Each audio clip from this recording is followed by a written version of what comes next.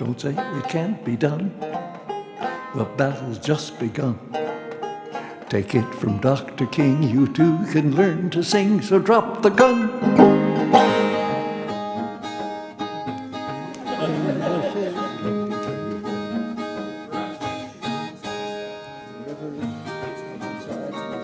Is this a granite? This is a calcite. Well, I was christened the granite.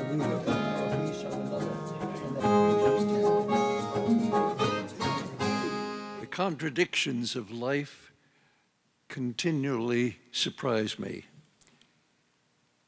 Thanks to selfish people who wanted to hire cheap workers that we have such a wonderfully diverse part of the world. My parents were what they call classical musicians, but I've been absolutely fascinated by the music of the southern states, whether they were Scotch-Irish people living in the mountains or African Americans living in the cities or wherever. Let me get my banjo. My mother wanted to teach me how to read music, but I said, no, Mother, I just want to have fun. But she left instruments all around the house, and by the time I was 5, I could pick out a tune on a piano or an organ or a penny whistle, all by ear, and I knew what a minor chord and a major chord were. I didn't know the names. And then I was given a ukulele at age 8. And when I was at school, I'd pick out a tune I heard on the radio and get the kids around me singing it.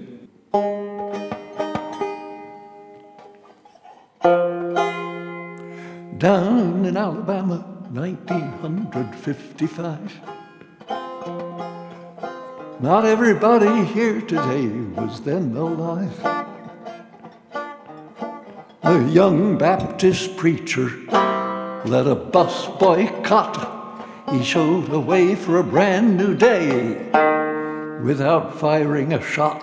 Don't say it can't be done. The battle's just begun.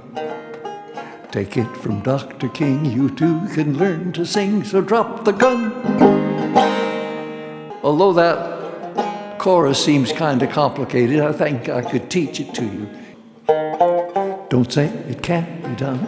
The battle's just begun. Take it from Dr. King, you too can learn to sing, so drop the gun.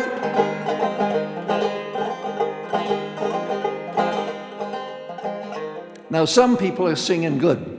A few have got their mouth tight closed, preserving their academic objectivity.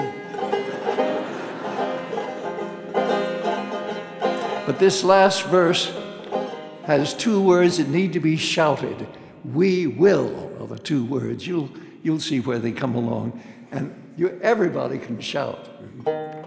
We sang about Alabama, 1955.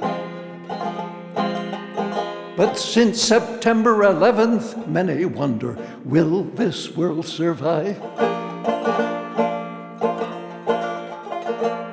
But if the world learns the lessons from Dr. King, we can survive, we will. I learned things from that extraordinary man, Martin Luther King. I thought I knew all sorts of things, but boy, I learned things from him.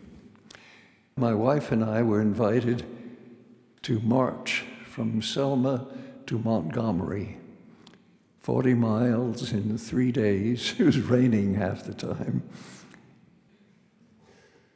Harry Bellafonte was on the walk. He walked up and down the whole line, encouraging people from the front to the back.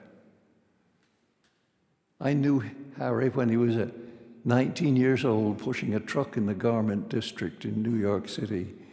And he'd written a song and wanted me to publish it in a little, tiny little newsletter we had called People's Songs. I want recognition as a man, that's all. I want recognition as a man. I want to put my shoulder to the wheel of freedom, help it roll along. And I said, that's a good song, but you're a great singer. And I guess I wasn't the only person who told him that. Within a year, he was singing all over, had a manager. I think the most important job I ever did, though, in my entire life was showing that musicians did not have to make a living singing in nightclubs or restaurants. I went from school to school to school, small schools first, then later on small colleges, and then later on larger colleges. There was one big university I didn't sing to until the president retired, Brooklyn College. President Gideon C. says, as long as I am president of Brooklyn College, Seeger will not sing here. And I didn't. But he retired, and I did. I went and sung. I sung for about 5,000 people, too. There's times to be small. There's times to be quiet, and there's times to be as loud as you can.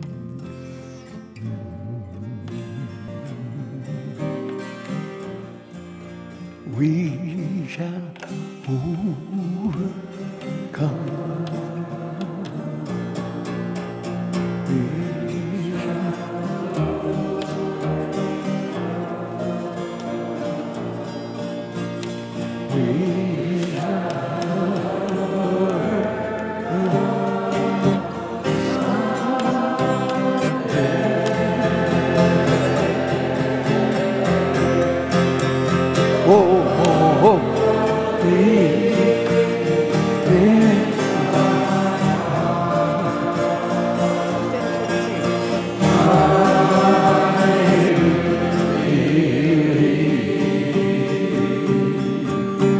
we shall